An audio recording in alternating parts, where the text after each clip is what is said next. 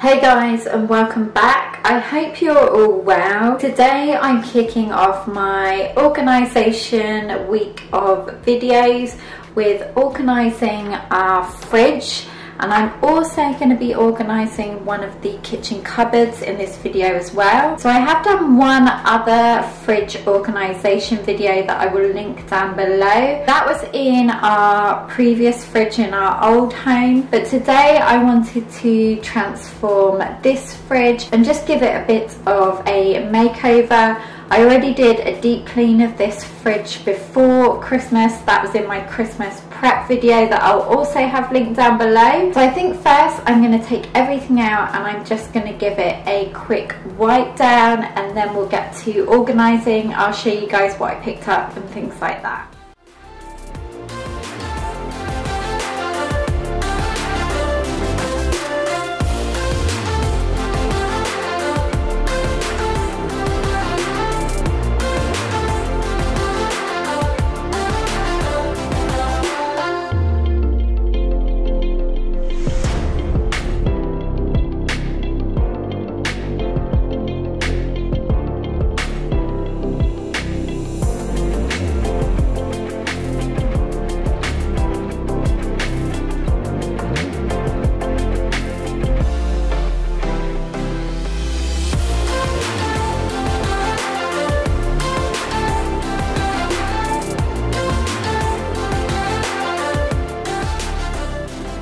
Okay, let me show you what I'm going to use in the fridge to store everything.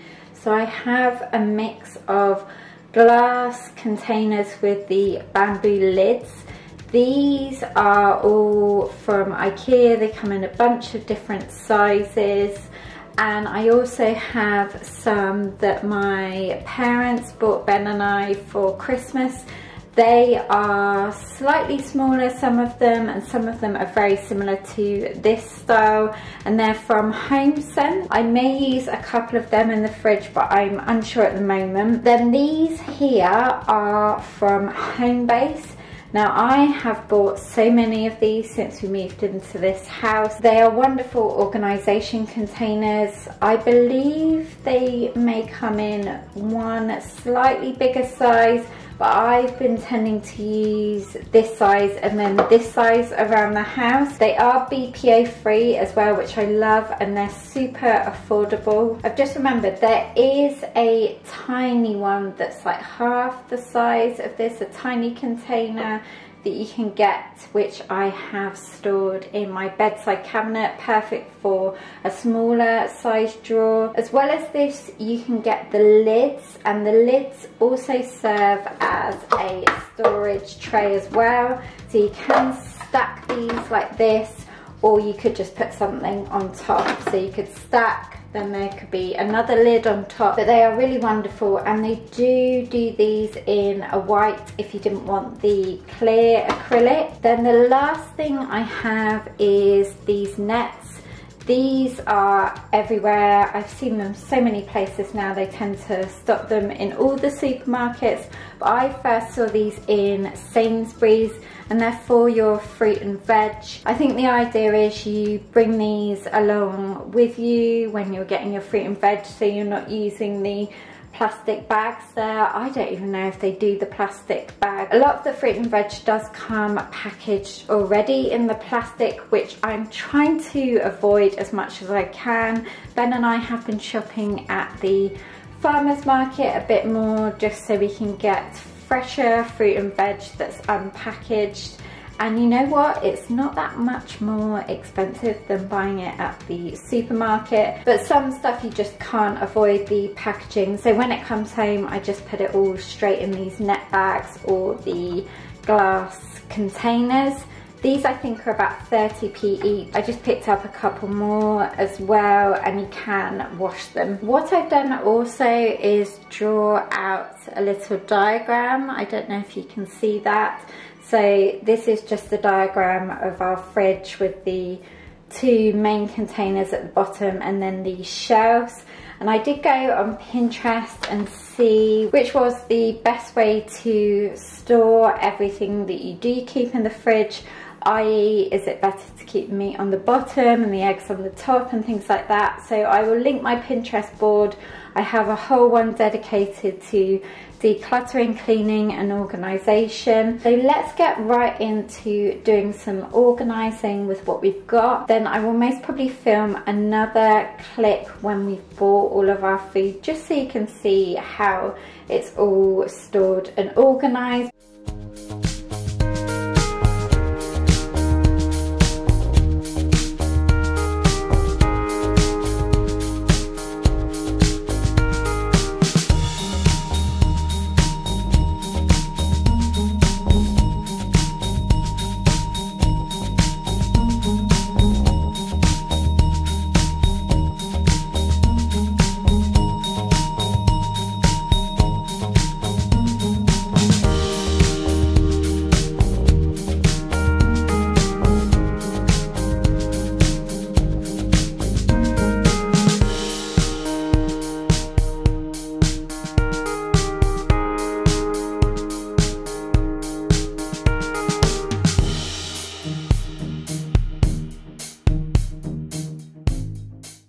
Moving on to the cupboard I'm going to be organising.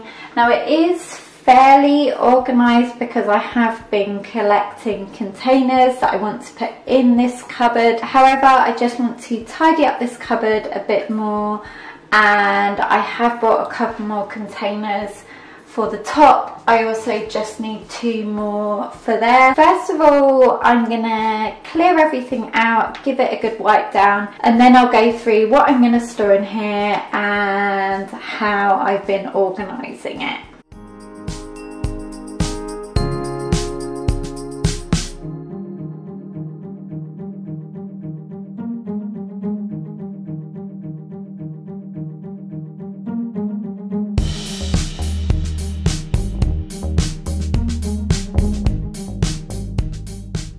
For this cupboard, again, I've just drawn a diagram of where I want everything to go and a couple of measurements so I can take this with me. I think I've pretty much got this figured out with regards to storage, but I will be, as I'm doing with the fridge, sharing this cupboard with you guys once it's fully stocked. First off, I have these small containers. These are the ones that I use in the fridge from Homebase.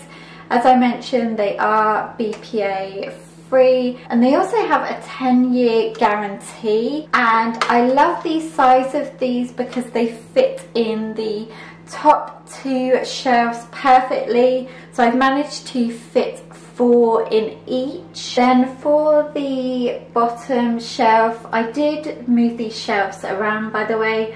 They weren't always like this. I moved them around on purpose so I could fit on the bottom shelf these containers. So these are from IKEA. They are the biggest, I think, that they do. And I love these for cereal and protein powder and things like that.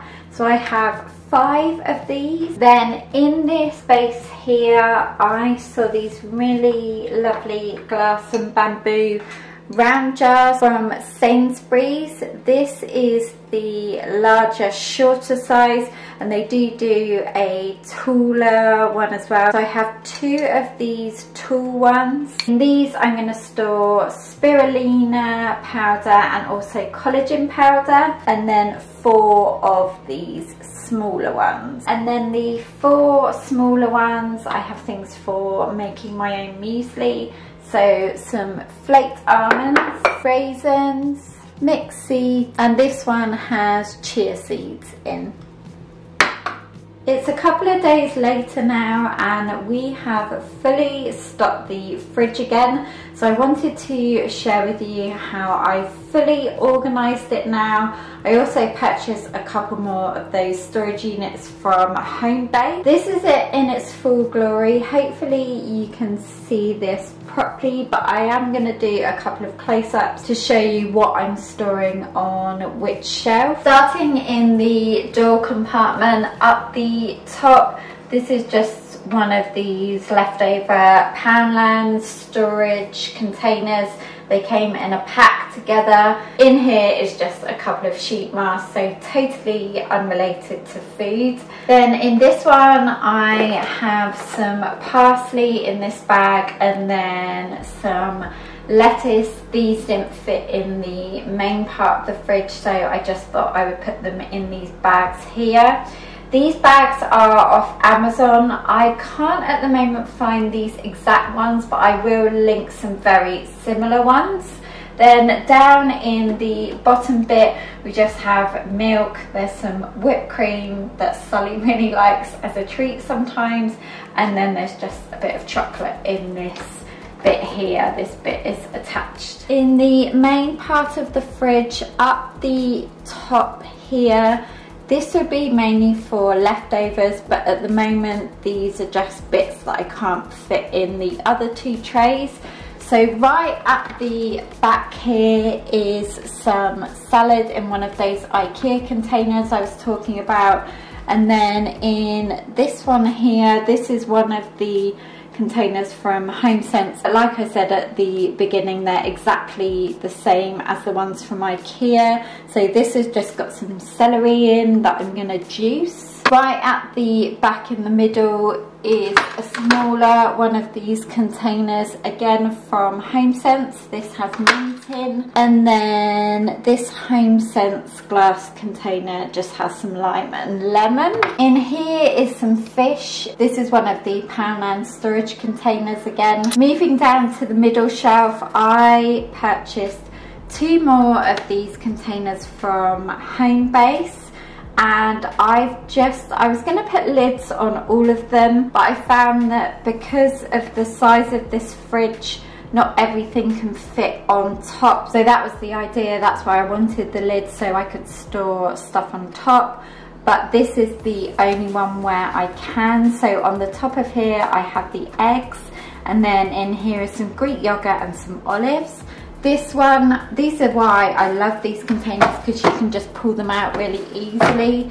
This one has butter and cheeses. On this bottom shelf in this storage unit is meat in some of those bags again that I got off Amazon. Here I have berries in these 2 containers. These are the ones from IKEA, and at the back here I have another IKEA glass container with spinach in. In the drawer section of the fridge you would have seen I sorted this drawer out and put all of our condiments. I organised them all into 2 separate little Homebase containers. Then this one here is just full of vegetables, and most of the things are either stored in the little bags from Amazon or the net ones from Sainsbury. Finally, I just wanted to show you this cupboard again as well. It's not fully stocked, but I just thought I'd show you that I picked up 2 more of the small containers from Homebase for up the top. And this top shelf is generally going to be for sort of naughty treats and snacks.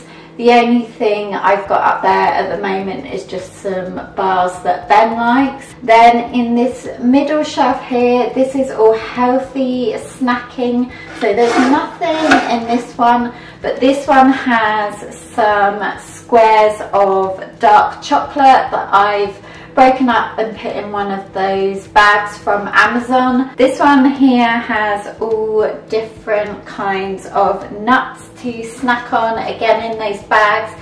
And then the ends one has mini packs of raisins and then some more snacking nuts. On the bottom shelf, nothing really has changed. The only thing I've added is just some granola in this one. So the idea is with this shelf is that everything is to do with like breakfast and making breakfast.